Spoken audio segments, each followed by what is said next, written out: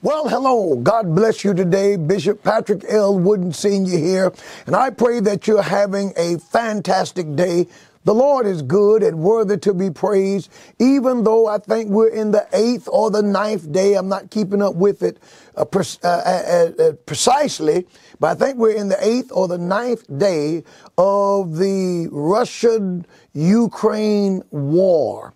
Now, many comments are being said about what this war is all about, and there are those who have various takes on this war and what Putin is trying to do or what he's not trying to do or things like that. Listen, my friends, I'm praying that God ends this. I'm praying that we have a divine intervention. Innocent people are being killed. Civilians are being killed. Soldiers are being killed. Property is being destroyed. Children's psyche are being toyed with. The psyche of homes being broken up. Men having to leave their wife and their children as they take them to the border and then go back and take up arms and fight for their country. We see Russia ramping up its forces. And I tell you, I don't know how you can pray any other prayer except God in this. I do have some questions. I'll be honest with you. I do have some questions. And if I could ask the question, if I could talk with the President of the United States, I would ask him, why are we still buying anywhere from 400,000 to 600,000 barrels of Russian oil per day if you want to end this? And why didn't we sanction all of the banks in Russia? If you sanctioned 80% of them, but guess what? Putin controls 100% of them, and you leave him with 20% to move money around or to do whatever it is he's doing, then that is not working.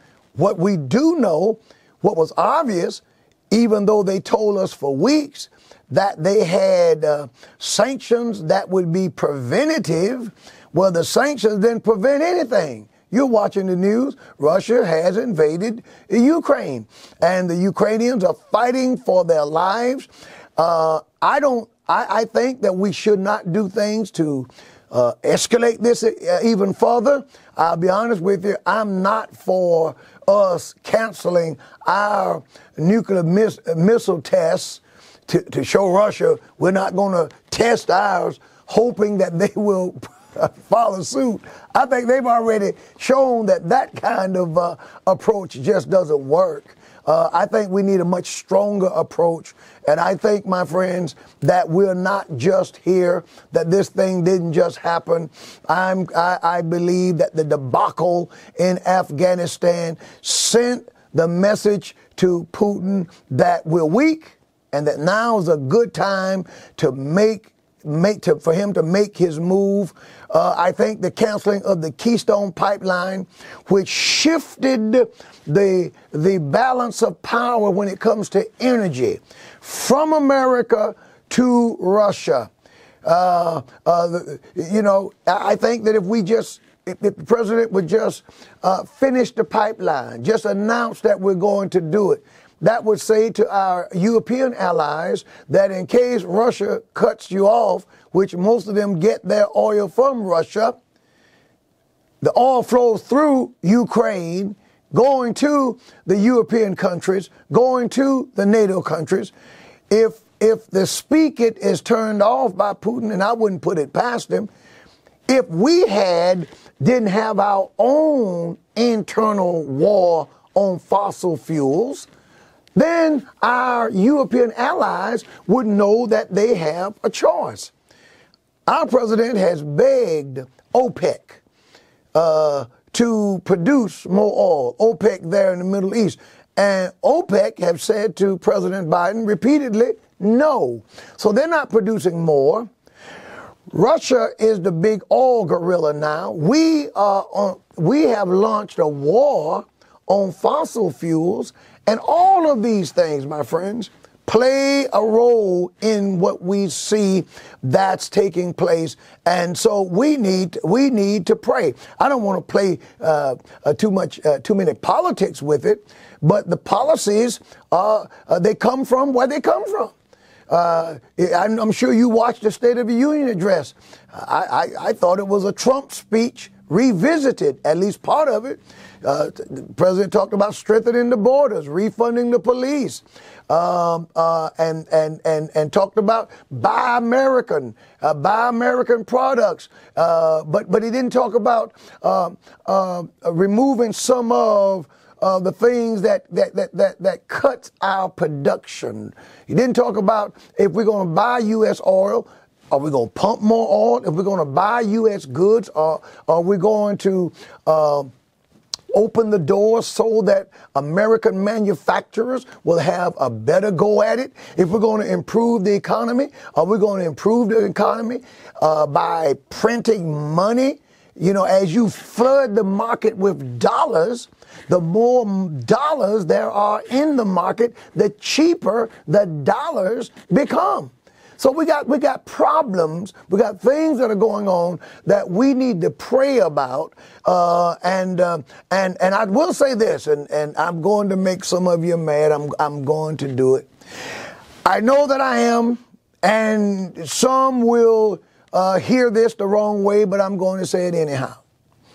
In my attempt to invite you to come to Bible study, I think that it would be awesome if we had the same concern for the truly innocent that's in the womb that we're showing for those good people of Ukraine who are having to leave their homes, leave their families.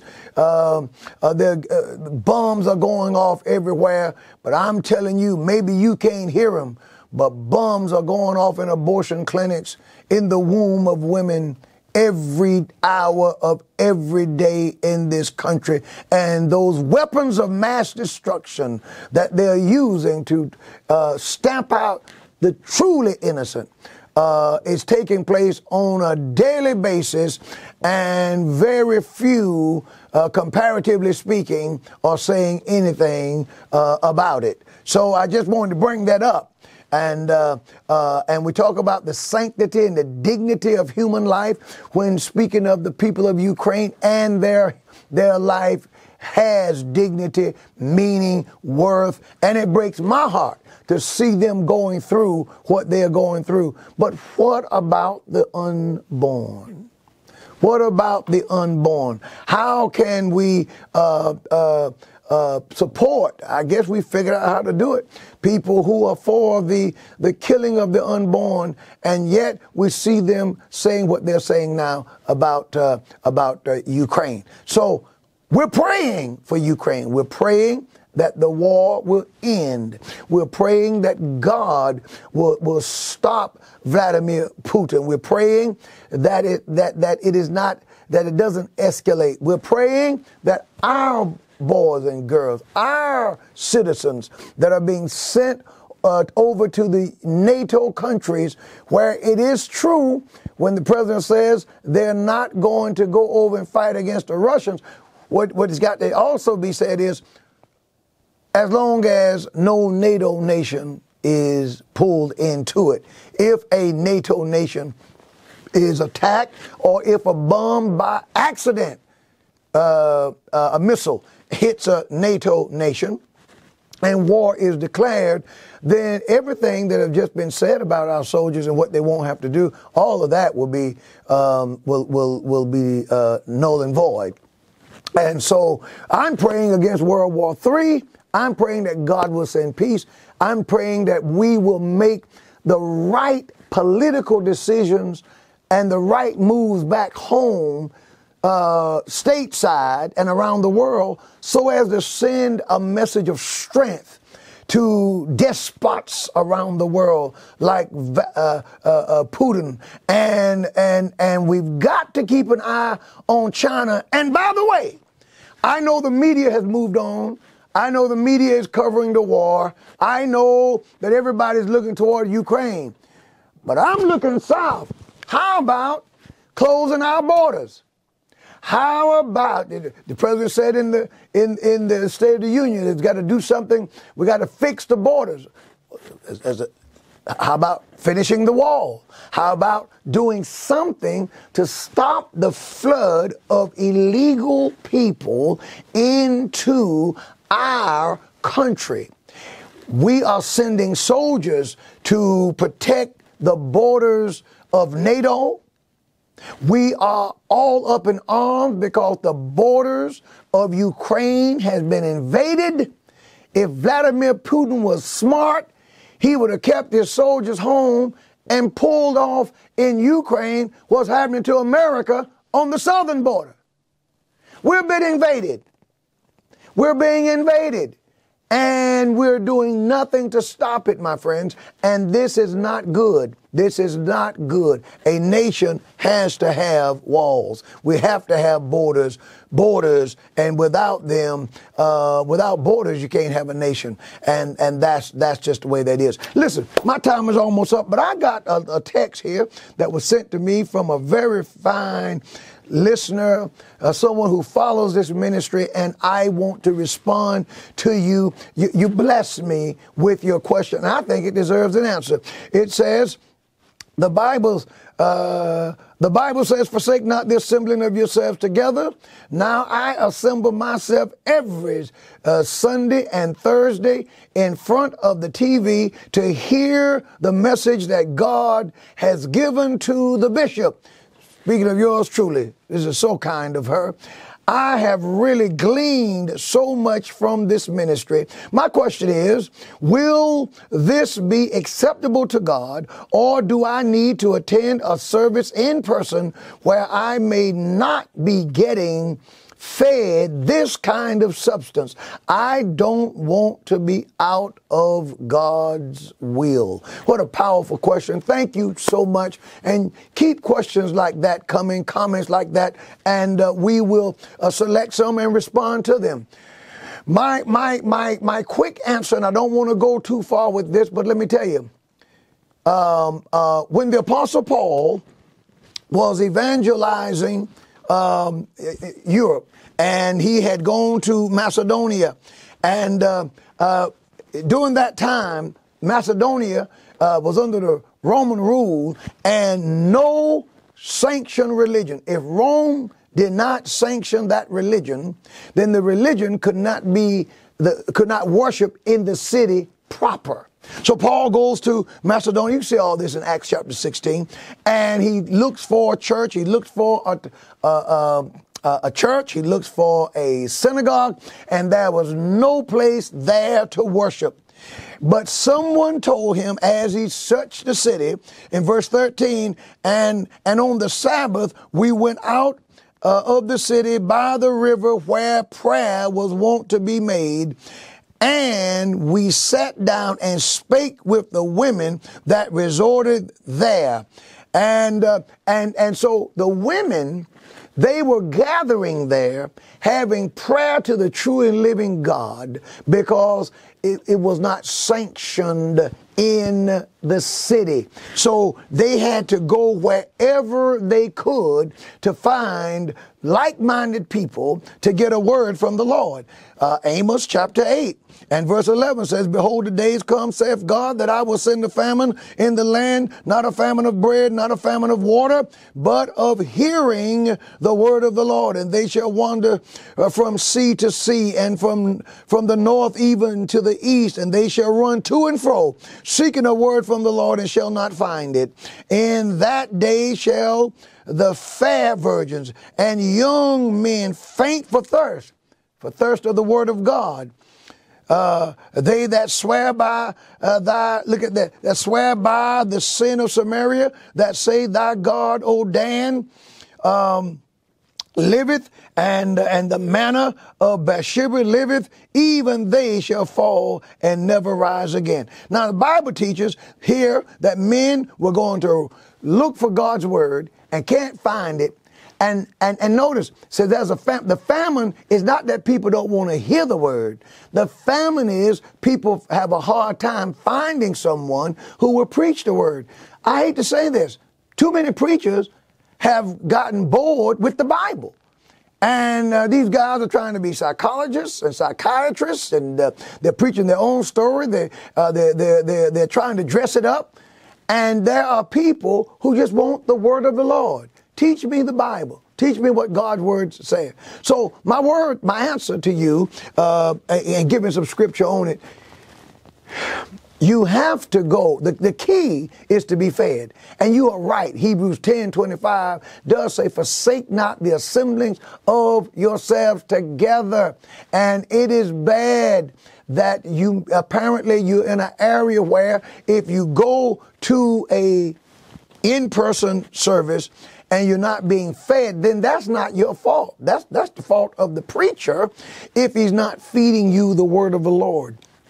God's plan, God's best is for you to find a good open church. Go there and hear God's word and be fed the truth.